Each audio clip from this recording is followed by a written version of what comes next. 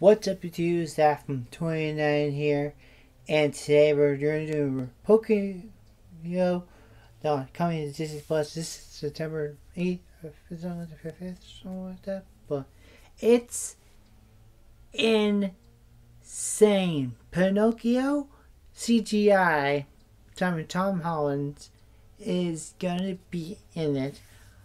First we have Beauty and the Beast, then we had Aladdin, then we had Mulan, then we had Lion King, and now then we have our Cinderella, and now we're getting more CGI, including Alice in Wonderland.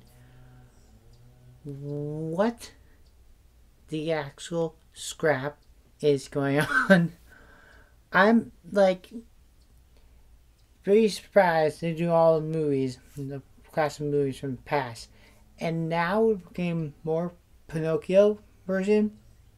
So basically, like I said, for coming on Disney Plus, there are takeaways, but like always awesome. Things that I can think about Pinocchio is when no, we wish upon a star, making me so everything will be alright.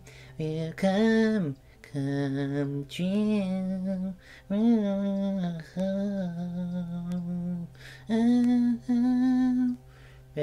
Pinocchio is on the room, he's really good.